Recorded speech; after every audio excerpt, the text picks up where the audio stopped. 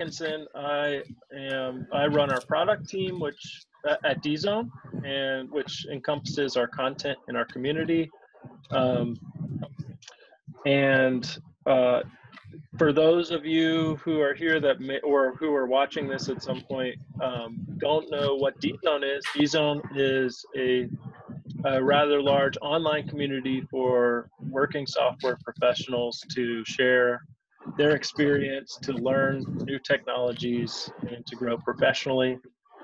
All of the content that you read on DZone comes from people practicing in the software industry.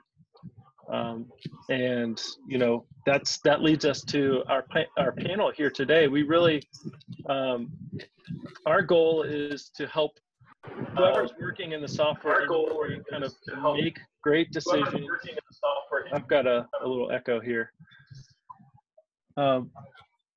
Make great technical decisions, make decisions, you know, in their technical career by learning from people who are actually solving the same types of problems. So today's panel, we are going to focus on containers and probably more broadly cloud native discussions around cloud native. And our hope today is that we're going to hear from people who are really working on the front lines of using these technologies.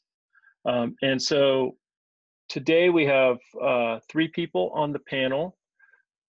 We have Dr. Magesh Kasthuri, who is a senior member and distinguished member of technical staff at Wipro.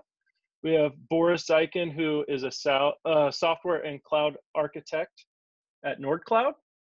And we have Kanse, who's a DevOps lead at Cognizant. So I will let you guys, I would like for each of you to kind of introduce yourselves and just kind of tell us your interest in container technologies and cloud native, your experience and you know, and why you're here today and what you like to talk about. So I'll start with Dr. Magesh. Please introduce yourself. Yeah, thanks, Khaled. Yeah, so myself, Dr. Magesh, a distinguished member in Wipro, and I did my Ph.D. in deep learning and genetic algorithms. Basically, I work with Wipro for cloud transformation practice, in which I'm handling banking, financial services, insurance, and securities capital markets customer. Basically, I work with these customers for cloud migration and cloud transformation related activities. And with my interest and area of work on containerization, I basically work with customers where they want to have this portability of cloud migration, particularly to have this rehost or refactor kind of options where they don't want to really spend high efforts in migrating application by re-architecting the application, but rather do lift and shift or containerizing it and then migrating it to the cloud.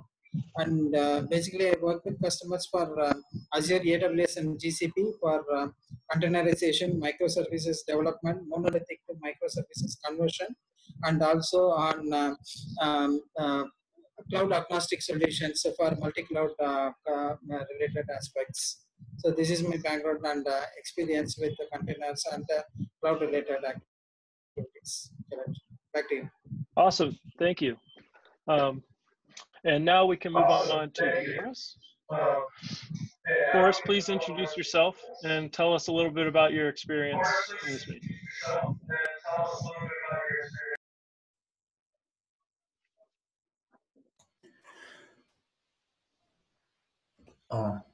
Sorry. Okay, I can hear now. Okay, so my name is Boris Zaikin. I'm the cloud and software architect at NordCloud, an IBM company. So my area of interest is building the complex software and cloud solutions that solve like area and helps in areas like aerospace, cloud infrastructure, accounting and accounting and high load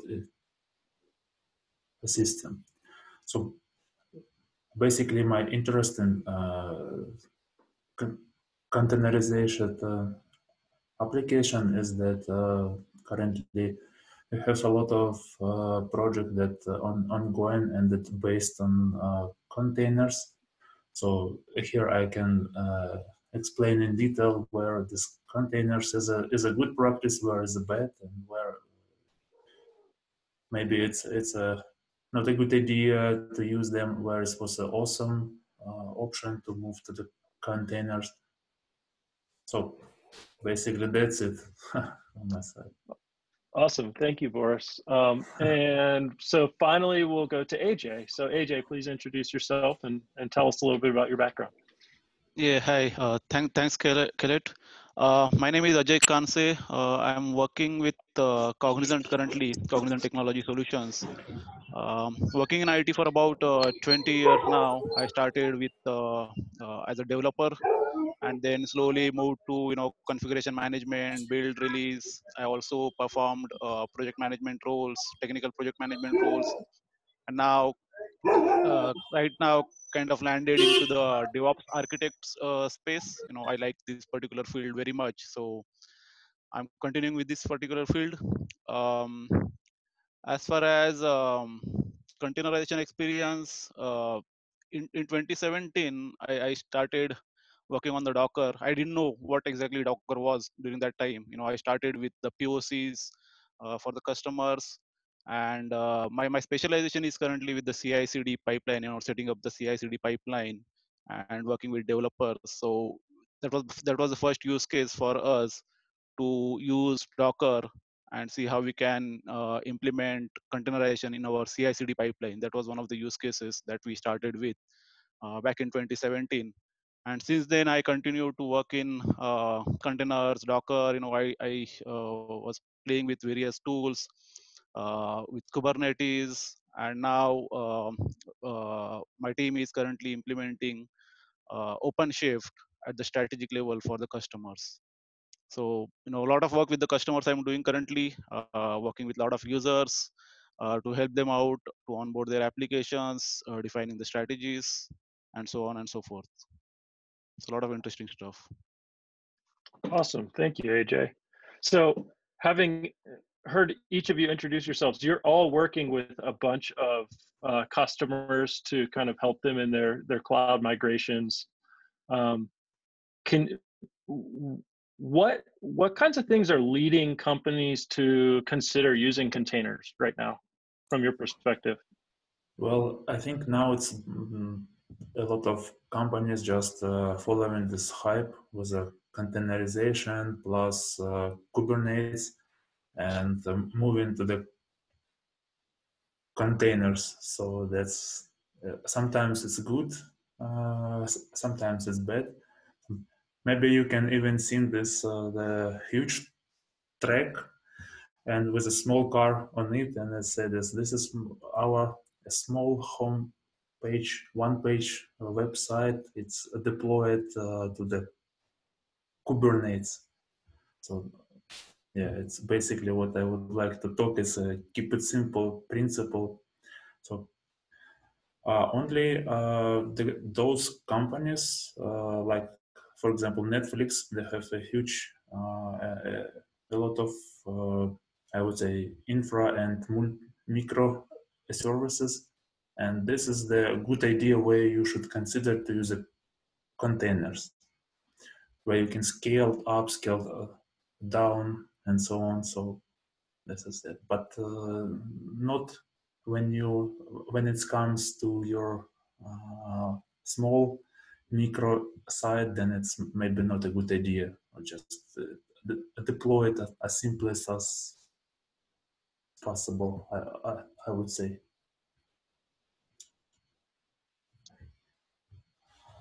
That makes sense. Also. So when how about Dr. Magesh or AJ, when you have customers that come to you and they want to containerize their applications, what are the types of things that are leading them there? So obviously, I think Boris mentioned maybe there's some hype involved and they just want to be involved in the technology or using a technology because everyone is, but are there legitimate things that bring companies to the table to consider containerizing their applications? Yes. So from my perspective, my observation is, uh, last few years, right, cloud started to pick it up, right? Everyone wanted to be cloud native. The main strategy is how do you migrate your infrastructure to cloud. And as we started seeing that there is a rise in the containerization, uh, what my personal feeling and what my observation is that, containerization is kind of going to help customers or helping customers to with their journey to the cloud. Because for most of the companies the strategy is currently like multi-cloud, right? No one wants to stick to the single cloud. So you'll see in most of the places that companies will have multi-cloud strategies. Now when you say that it's multi-cloud strategy, still you have to manage multiple cloud providers.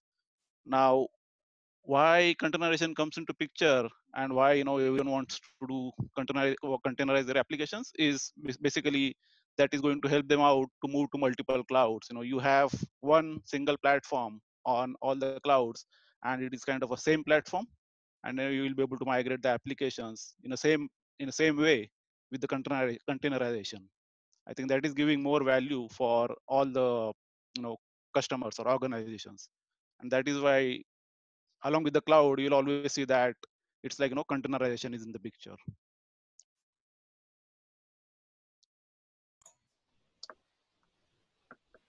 So one of the main benefits then you're seeing is that people can operate in a multi-cloud environment with containers, and that's kind of a main motivator for moving that direction. Correct. I mean, there are other benefits as well, but this is kind of enabling them for moving to clouds as well. Got it.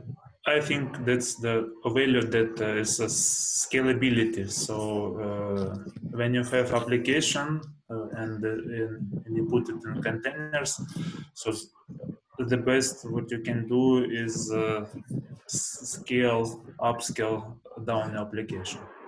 This is what actually I think the main problems of containers. That another problem which containers solve is the problem it works on my machine. Maybe yeah, that's all developers always talk about. So, however, I have one example where migration of just a single API was like a disaster in our case. So we migrated our API to the Docker.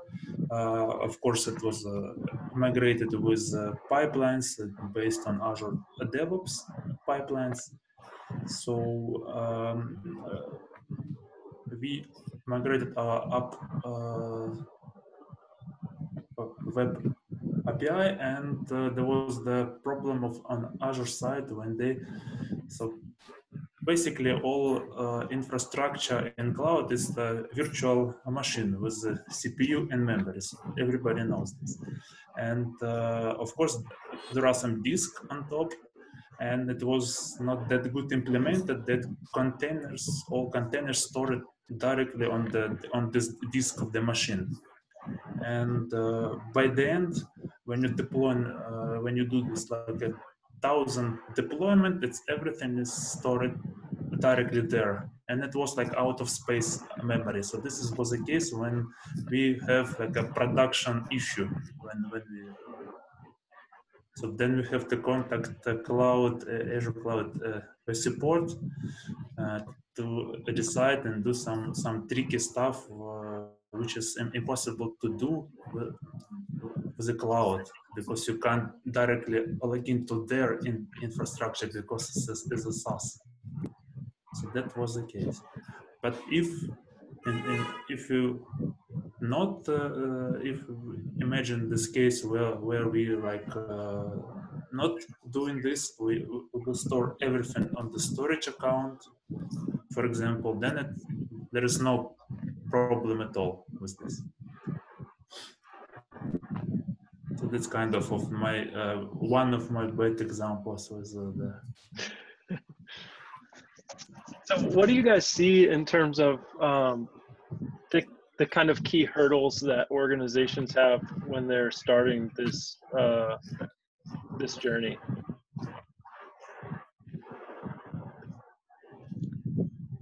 So as organizations starts thinking about containerization or the cloud, one of the major thing comes into picture is how do you how do these companies enable their employees to understand these new technologies, right? So first of all, the folks have to understand all these new technologies and get them onboarded. Then they have to look into their current landscape of their applications, and it is not that you'll be able to migrate entire set of applications to cloud, or you'll be able to containerize your applications, all the applications or all footprints of applications into into containers, and then migrate it to whatever the platform that you go ahead with. There is a lot of work that have to be done behind the scene, from the path perspective or from the roadmap perspective. That includes upskilling the employees who are going to work on those particular applications, developers, I mean to say, in that. uh, Apart from that, setting up the infrastructure, doing the POC with various tools. Like there are so many tools currently available in the market with respect to the containers, and even for the clouds. What services you are going to use and all that. So all that analysis is kind of a big work that have to be done ahead of time. What my observation is that companies typically start slow, just to understand. At least that's my personal experience, where I'm working currently. You start slow, you decide what you really wanted to do a POC, and then go from there, and then you figure it out, what all applications that you wanted to migrate. Start with the small applications, and then go from there, because there is so much stuff, right? I mean, you have to understand there is so much stuff in the cloud, so much stuff that you have to do with the containerization. It is not just big bang approach that will decide that one fine day I'm going to go to cloud, and then everything will be done. So it has to be in the roadmap, properly mapped, all the stages, and that's how you should start moving. In your guys' experience, is that process of trying to get teams, individuals working on these technologies up to speed, is that one of the biggest hurdles? That's what I'm seeing currently. Upskilling the folks to meet what company strategy is, and then making sure that goals are aligned, and then uh, developers or users pick up those new technologies. Got it. So we can, And one important thing that go ahead.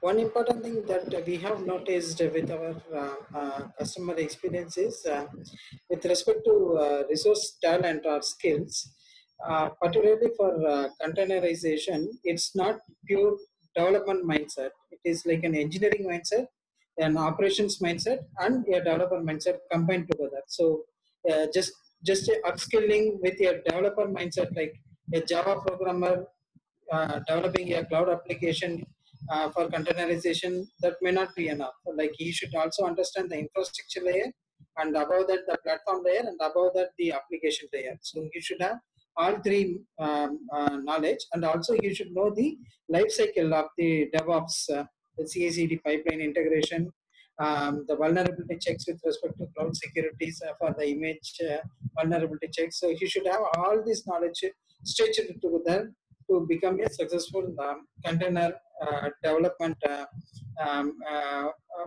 work management. Otherwise, it will be really a disaster at the end when we develop containers.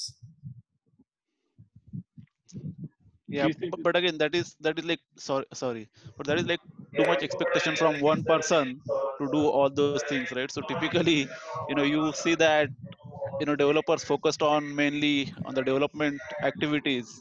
Of course, they have to have some understanding, how their application is going to get deployed, on what infrastructure they are going to get deployed.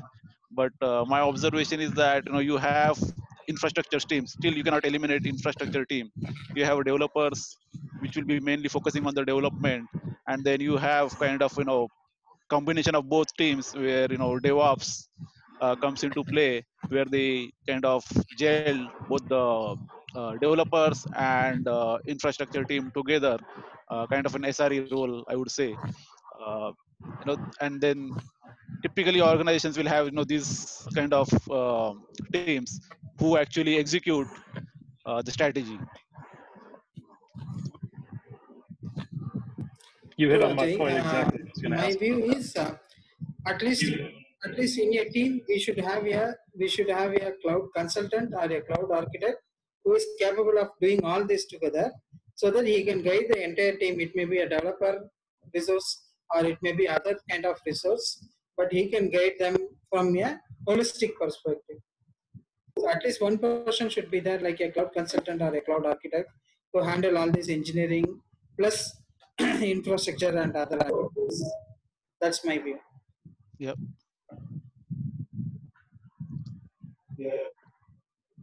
So diving in from there, from kind of the macro level and diving into closer to implementation, what advice do you guys have in terms of good and bad practices for using containers? I know we talked about some of the use cases, but like things that teams should be aware of and they should be doing to make sure what their efforts are actually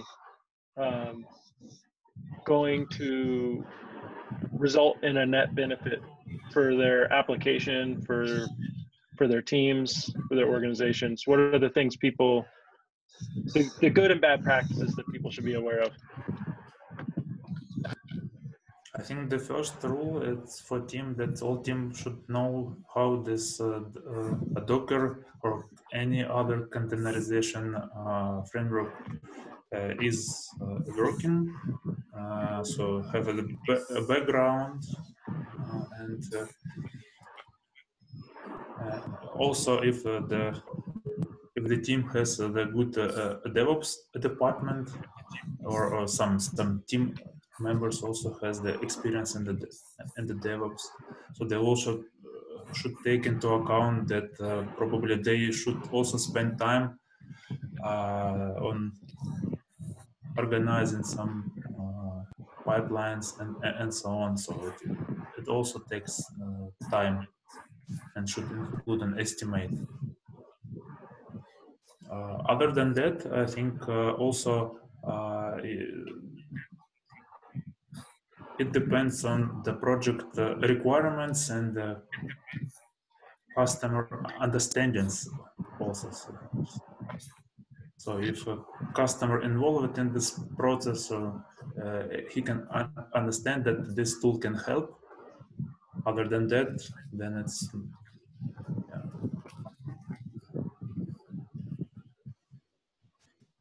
so.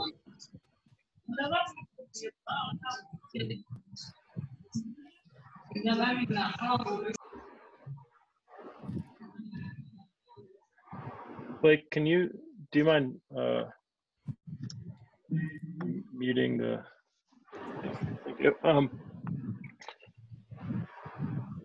How about, so Dr. Magesh, AJ, in terms of kind of, best practices for using containers, what are the things that you guys have seen that people should be, thinking about as they're implementing containers, how they're approaching it, things they should avoid doing? Yeah. So here, that's a good question. As you start thinking about containers, from the developer's perspective, or whoever is going to work on the containerization, it is very important to know that they have to first change the mindset, right?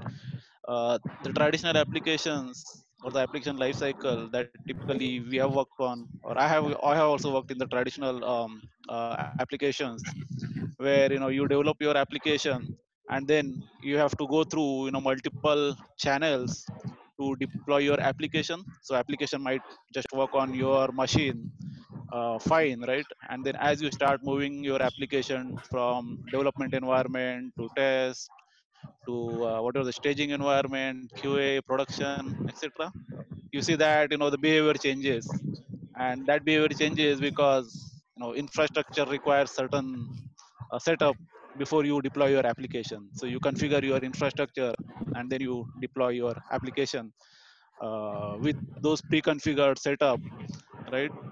Uh, as you start working on the containers, that mindset has to be left out. you know it's that if you are setting up the application, you have to think that your application is going to be a standalone application. It is all contained within the image, and that's how you should set up your application. It will have all the required configurations for your application within that image. When you deploy that image, it is going to be immutable. If it works on your machine, it is going to work on wherever you are going to deploy. I mean, I'm assuming the Linux operating system currently. Of course, Linux and Windows a little bit. You cannot deploy Linux container on Windows and all. But let's say you have a Linux application which you are deploying on the Linux currently, and now you are moving that application to container. You have to think that what all setup that you require on the infrastructure, all that setup you have to do within your image, because that image is going to get deployed along with the underlying OS as well as the configurations, right? Also, other best practices that you have to make sure that you don't package your monolith within your image and just try to deploy it, right? You have to follow certain best practices that your application should be small enough. It's just a single application that you should package. The image should be small enough. uh, you should not combine multiple application within that same image and try to give a behavior of traditional application, and you expect that it will work as is. Similarly, from the design perspective, you should think that your application or the container can go down anytime, right? So you should design HA or high availability for your application when you think from the containerization perspective. When you deploy this application, you should be in a position to scale up and scale down your application, and your application should be able to handle that kind of load, right, if required. Then uh, this container platforms typically provides a lot of facilities where you can have your liveliness check, readiness checks, etc. It also has horizontal pod auto scaling, etc., like Kubernetes platforms. So when you think that you're going to package your application in a container, you have to think about all the benefits that you are going to get, and you should design your application accordingly. Now, along with the best practices, there are certain practices that you should not follow as well, right? For example, right, when you and it's all comes into Kubernetes ecosystem typically, that you try to deploy your application, you have an image, you make sure that you don't use the image with the latest tag. You will see that everywhere, in most of the articles also, don't use latest tag when you try to deploy your image, because that could change behavior of your application if someone accidentally changes that particular image. So these are few of the things. We can talk more about what are the best practices that folks should follow, but I would like to hear from other members from the panel what they think, and we can uh, build on it. But I have a lot of other examples, and I can continue talking on that those. Well, so regarding the good practices and having deal with the monoliths, for example, we had a good example where it was our saved our lives when we migrate our monolith, and then in the past we separated in the microservices. And in the beginning, migrating monolith in the containers and then using some, I would say, containerization system, not Kubernetes. So it was more or less easy in the beginning, but when we start separating this big and huge container monolith into small one, then we experienced a lot of issues, especially, yeah. So, and there's also bad example. Never ever you should, or at least on the production use, never put database inside containers, only use it as a SaaS. So this was my bad experience with them. So I have good example on the public market. I'm not advertising for this company, but this is how this company moved from, it's a site core. I don't say this is the good and bad company. They also have some good and bad options inside, but they now migrated to containers, the huge system, and they have like Windows and Linux containers inside one system. Of course, there are a lot of issues, but this is at least a good sign that they kind of are thinking about this and moving forward. So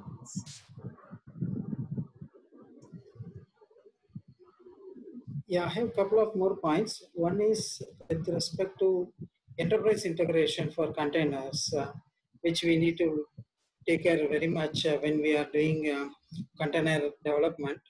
For example, if we have to integrate with downstream systems or integrate with hybrid communication or any other interface communications, make sure like we have a proper design for the enterprise integration, be it synchronous or asynchronous, without violating the security constraints of the containers. So breaking the security constraints of containers and enabling the enterprise integration will not solve the purpose, because the ultimate purpose of container is to isolate your application. So you have to bound by the security, plus you have to enable the integration pattern as well. So that is one point. And the second thing is like Ajay mentioned, keep your application to be very simple, like lightweight, and at the same time have like do not try out heavyweight or huge application or multiple application together, so that it can bounce back on in testing or other activities as well. And important point here is when you are managing multiple versions of container development, like particularly we have faced with customers where we used to develop multiple versions in an agile cycle, multiple versions of images, and used for different environments, maybe parallel development and parallel deployment. So proper version control and pipeline is also an important aspect of a successful container development aspect.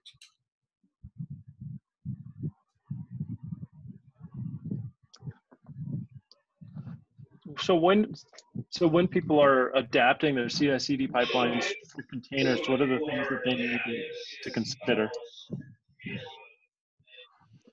So CI/CD pipeline is kind of critical uh, from the container perspective, just to maintain the entire DevSecOps workflow.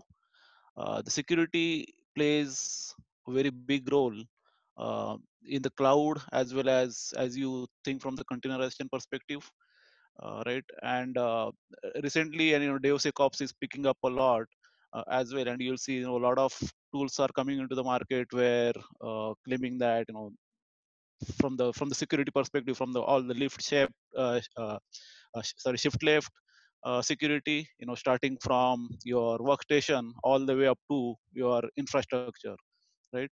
So the entire Kubernetes ecosystem, if you see, and the typical CI/CD pipeline, you have source code system, a version control system, then you have a CI tool, uh, and then you'll have multiple stages as part of your continuous integration process.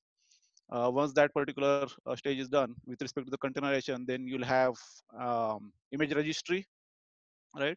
Where you will be pushing your images, and then the next phase is about deploying your application. So either you can use your current CI system itself for the deployment, or some organizations will have separate deployment tool for deploying the applications. And then you have your infrastructure. It could be uh, your container platform running on the cloud, or it could be on-prem, or hybrid model, or however it is.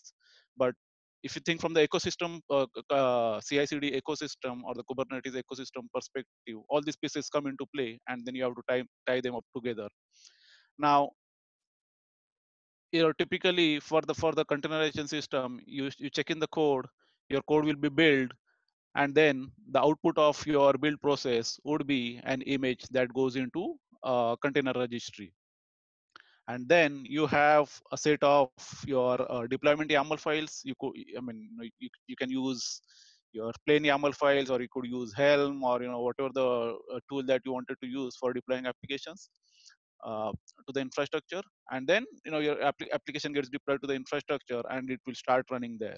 Now, in this entire pipeline, the security plays a major role from my perspective and from the customer's perspective as well, where you have to think that when user starts to write their code, and they starts getting the packages or dependencies for their applications from the external repositories, are those dependencies or the packages are secured. You have to implement the security at that particular stage. As you come to the CI pipeline, you have to make sure that you are enabling scanning of those Docker images as you build those images. As you publish those images into registry, you have to make sure that your registry is getting scanned with whatever the security tool that you're using.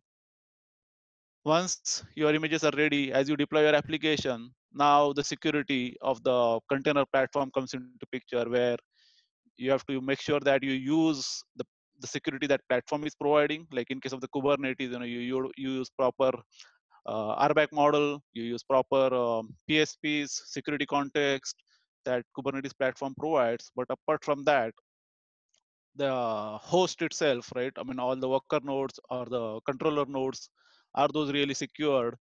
Are the running containers are secured? You know, so all those have to be taken into consideration into this Kubernetes ecosystem, or in your CI/CD pipeline.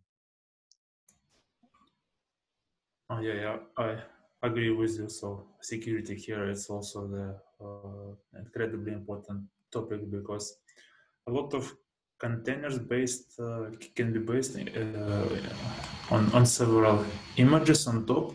So it's like a pipe, and if one image of one of your root images has some viruses inside, then all of your images can be exploited.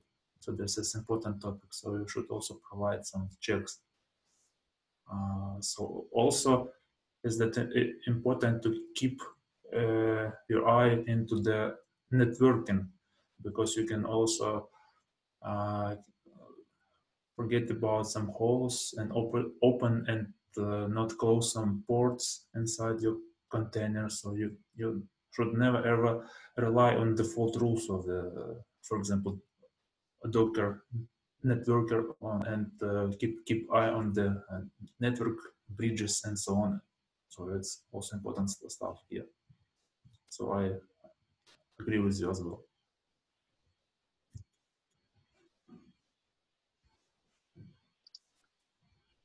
Have you guys seen any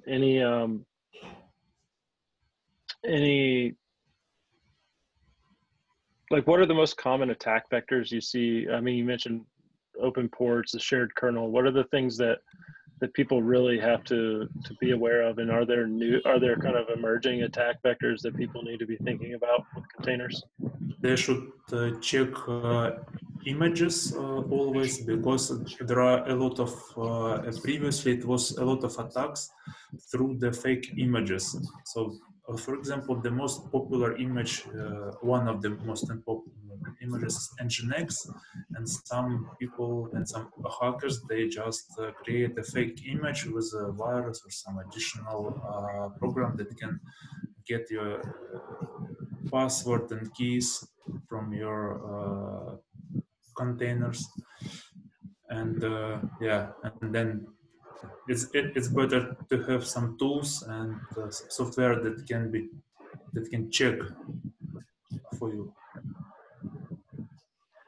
Yeah, I read about few incidents where uh, some users, I don't remember what images those were, but users were trying to pull or user tried to pull an image from Docker Hub, and accidentally he misspelled the image and the wrong image got pulled in, and that is kind of virus spread Yeah, across. I don't remember exact that incident, but I just remember that it was a typo in the image name which caused that problem, and there was an image with a similar name with malicious content were yeah, there. And similarly, the recently also I heard about, and this is not about the images, but it is about package managers, where dependency confusion, that's what you call.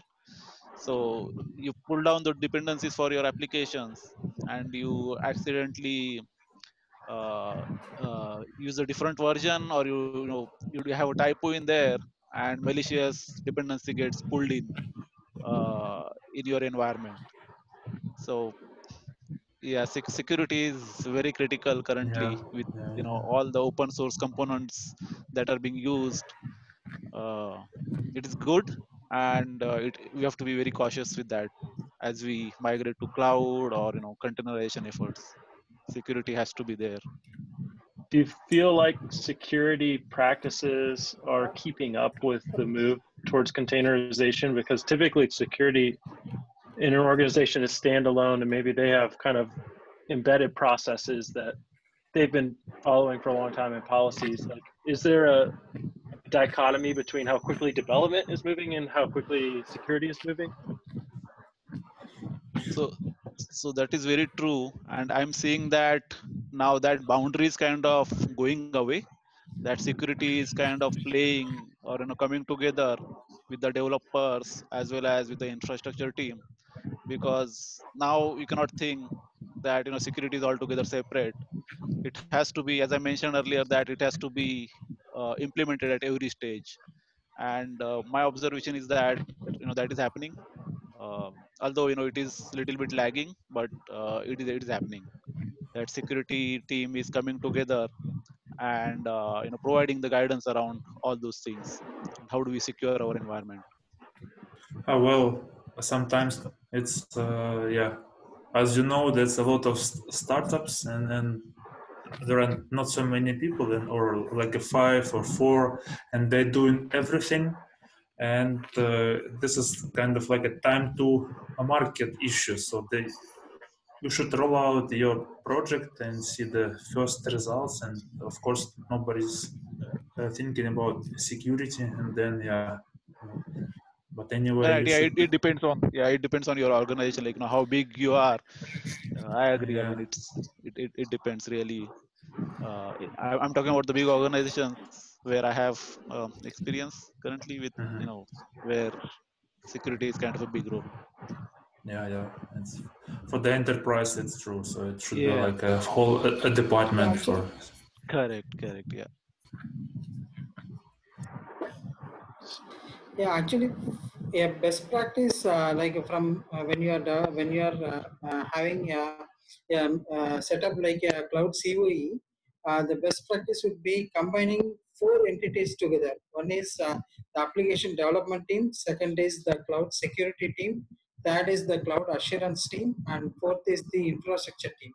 All four entities should be part of one single part, or it can be one single unit of development team who can hand in hand work together for security, for assurance, for the infrastructure capability and performance resilience handling, and the application related aspects, all four together.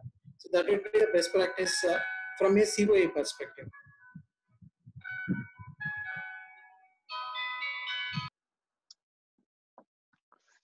So can I ask you guys, we were approaching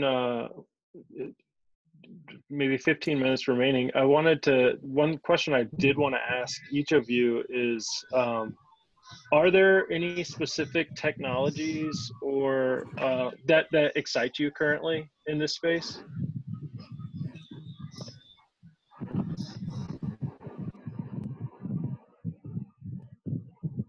You talk about,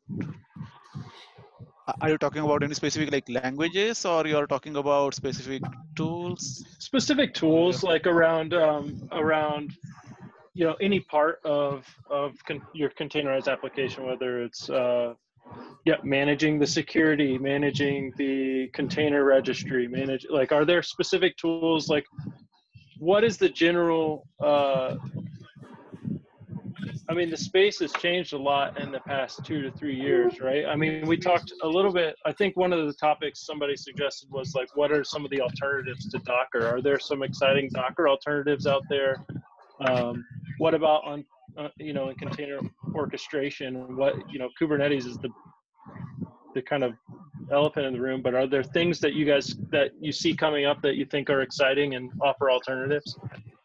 Yeah, so for example, for security, there are some software, for example, which is integrated into cloud, where you can use like a firewall, and which will scan your images which you download, and will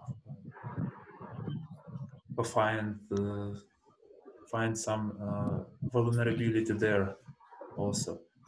But in terms of Docker competitors, there are not so many of them. I found like one of them is the Podman. So if you know, and another one is a Rocket, and of course it has some like a Mesos. Somebody knows, but I haven't seen that someone is using it like for like Docker. So maybe you guys have experience with them more than me, so I've just tried one Podman, and it seems like maybe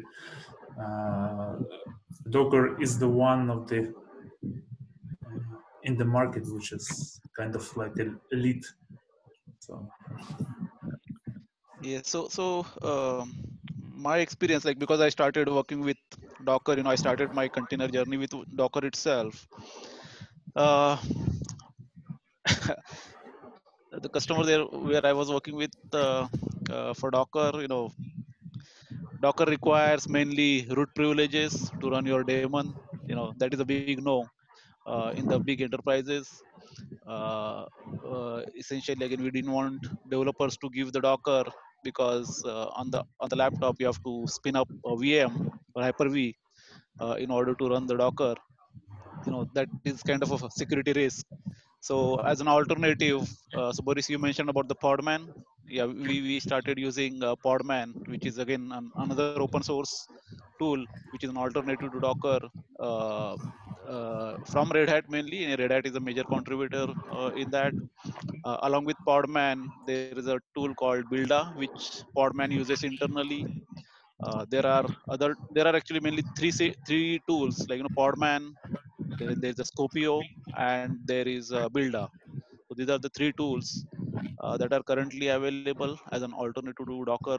There is also a Kaneko that if you really wanted to do builds in the rootless mode, if you want to build images without using Docker, you can use Kaneko for that purpose. There is something called IMG. There is something called Orca is also available. So there are few alternatives available. I found that Podman is currently probably the more close to all the stuff that Docker is doing. Actually, it does everything that Docker does based on my experience, and that is a good alternative. As far as the Kubernetes platforms itself, there are various options available in the market. We are using currently OpenShift, which provides a lot of capabilities on top of plain Kubernetes. It gives you enterprise grade management platform integrated with operator framework, uh, access control, logging, monitoring, alerting, networking, you know, all the basically all required enterprise pieces are there. Now, granted that it may not meet all your organization requirements, and you have to develop few things around it. But most of the basic stuff uh, is already integrated in the OpenShift. Then there are other platforms that are coming up like VMware Tanzu, which also provides similar capabilities. Although I don't have a lot of experience with that, I was just reading through it. Um, uh, and then Pivotal Container Services. I don't know if that is there anymore, or how it is being developed.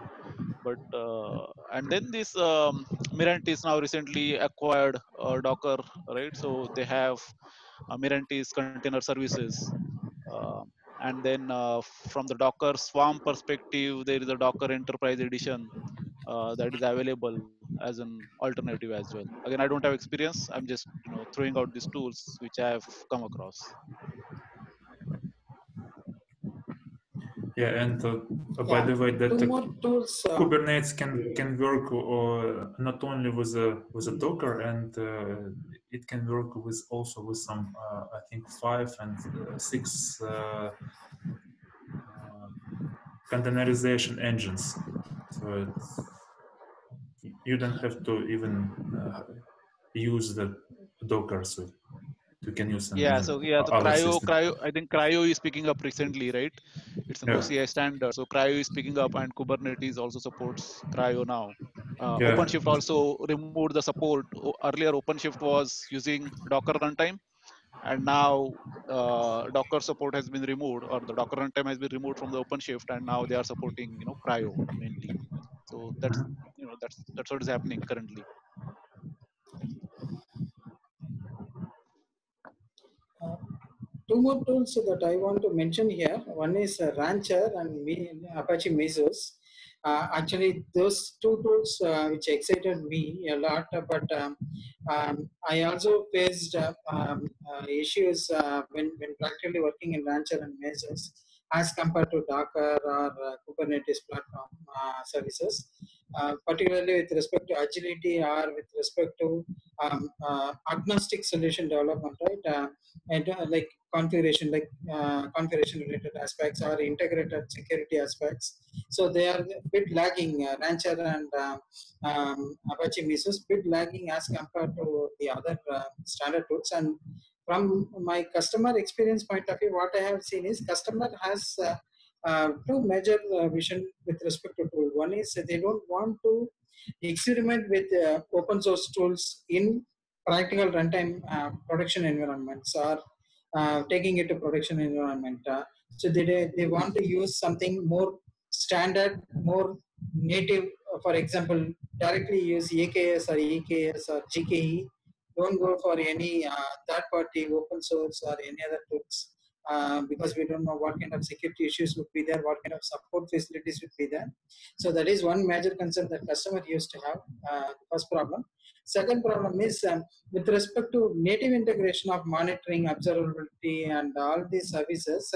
They will be very cautious to see if we have to additionally invest effort and cost to do this for any other external tools for all these activities, instead of going with the native services. So these are all the major concerns that I have seen with my customers, and from that perspective, I prefer to have in a safe side to use Docker as a standard with any Kubernetes engine from native solutions, instead of going for open source tool or any other stuffs here. Yeah, running open source tool which doesn't have support basically would be a big risk in the production environment. Right. So we have, just over 5 minutes, and to be respectful of all your time. But if it, I want to open it up. There are a few people in here listening now. I want to give them a chance to ask you guys questions. And so we'll take some questions, and you guys can drop questions in the chat, or if you want to put on your microphone and ask a question, the panel here will answer to the best of their abilities. I've got a question.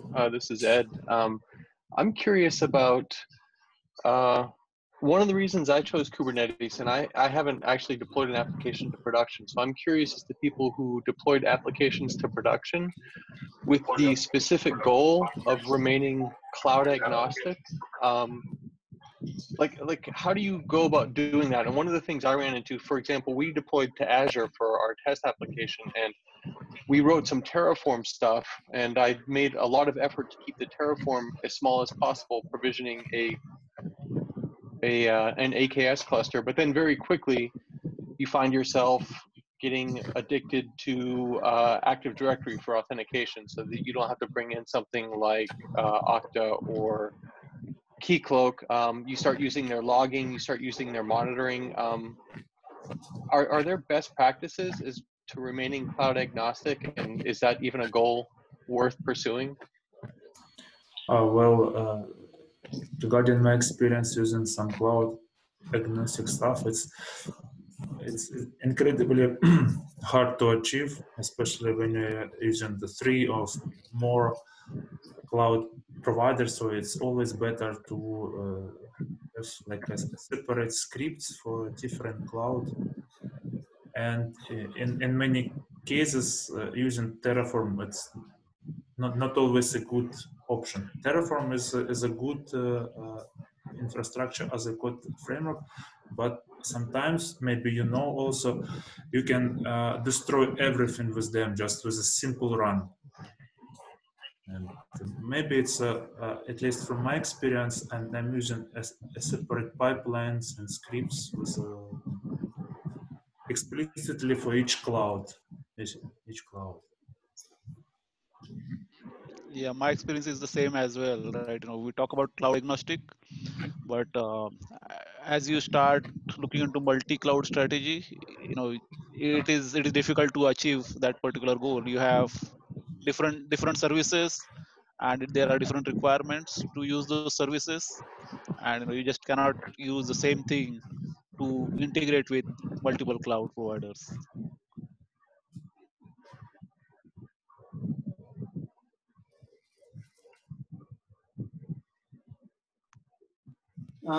I have posted a blog in LinkedIn on best practices for cloud agnostic solution and how we can implement that. I will paste that link in this chat room. You can see if it is helpful for you. Thank you. Thank you. Thanks, Ed, for your question. Good question. Thanks, Ed, for your question. We have a couple other questions in the chat. I'd love to throw them out to you guys. The first question I have is, how would you compare the future of containers versus serverless? So they will go by this a separate way. Some companies incredibly like use a serverless. If you're talking about like a Azure function or AWS Lambda, and some companies just go with Docker containers plus Kubernetes or maybe other system. But what I see now is trend to use containers more than a serverless. However, there is another option: use a serverless plus Kubernetes. So now you can even go with this. The only complexity with all this stuff is always a DevOps. So if you have 1, 2, or 100 serverless services or points or units or micro services, let's use this buzzword, then it's the nightmare to deploy and supporting all this stuff. So it's always, you should ask yourself, what is the simplest solution for you here in your requirements always?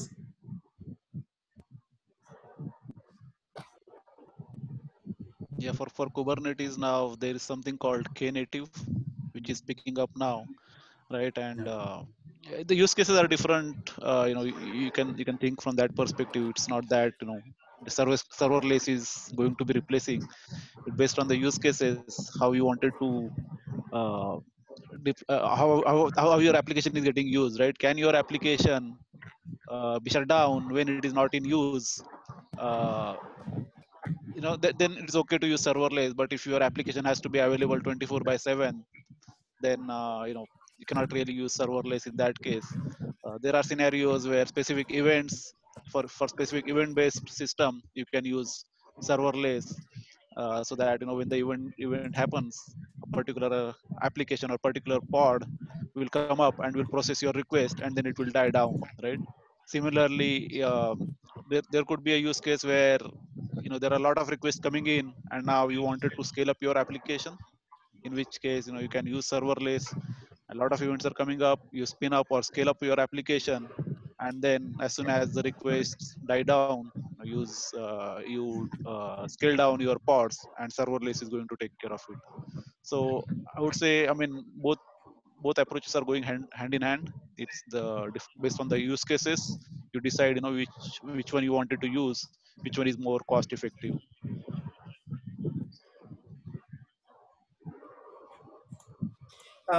One more point, Rancher has introduced something called as lightweight Kubernetes called as K3s, which is very effective, and it is even production ready. Like we can use it for production deployment, for production ready containerization as well. So that is good one to try.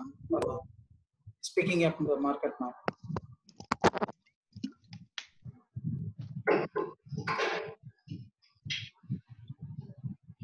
Okay, we've got another question from Shreya. It is, what should be, and you guys may have touched on this a little bit in the beginning of our conversation, but what should be the initial steps when moving to containerization, and what should be the thought process and approach? So I would say, do your homework before you start into that journey. My experience is, we started with the POC. We understood what are the pieces that are required in order to enable containerization in the organization, and that's how we started. You pick up a simple use case that is very easy to learn most of the pieces that are required in the container ecosystem. Try end to end workflow. Not don't just do one piece and then proceed further. Do end to end deployment kind of scenario. Start from the development all up to CI/CD pipeline, and then image registries, etc., and deploy your application so that you get an end to end or the big picture, or all the pieces that are required. Because eventually you have to start adding a lot of guidelines, a lot of principles. On top of that, you have to come up with what tools you are going to use. So if you have a basic understanding, that will help you out. So start small, pick up simple application, and then do a POC, and then build on top of that, on that knowledge. Yeah, I can only agree with this. Can only add, also have a look on how you can debug and test your application in the end, just a simple end-to-end test, and how you can debug it, containerization the application in the end. So.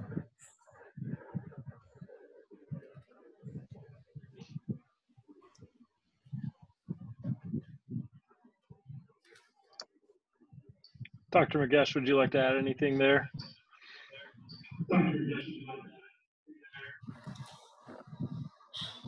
I think Ajay has rightly mentioned, like start with like small aspect, like simple application or a simple architecture to develop in containerization. Like instead of going with a heavyweight big bang approach for containerization, that is very important.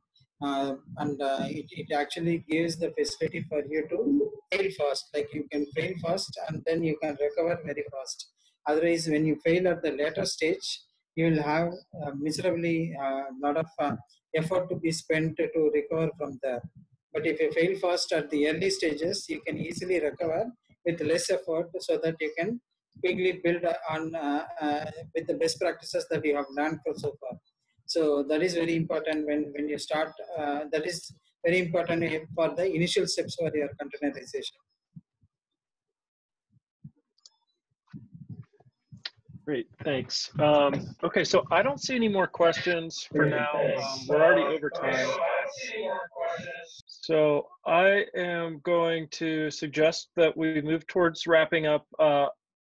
Everybody who is in attendance, you can connect with each panelist here. I think Blake dropped their LinkedIn into the chat. And we will certainly take this recording and put it up so people can go back and revisit it. I want to thank all three of you for being here and sharing your experience. I know we had a lot to cover in a short amount of time, and it's a big space. So, I'd love for us to be able to carry this conversation on and maybe go deeper into some areas in the future. But this was a great, a great hour. I really appreciate all the insight you guys brought. Yeah, just appreciate you being here. Thank you so much, Khaled. Thank you. And I have one more, I guess I have one more thing to say, which is we are going to be publishing a trend report, a containers trend report on DZone in June.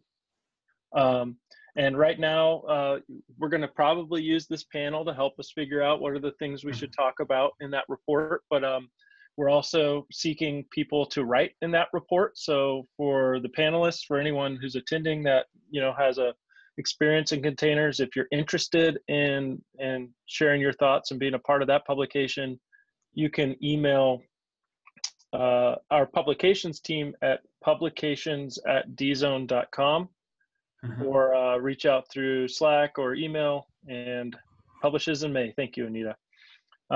And yeah, so we're still looking for authors. So if any of you want to write for that, we invite you to reach out. I'm in. All right, sounds good. Well, then I'll be in touch with you specifically. Yeah, thank you so much. Again, thank you guys so much. Hopefully we'll get to do this again sometime soon. Really appreciate it. Thanks everyone for attending. Thank you, guys. Thank you to all. Bye.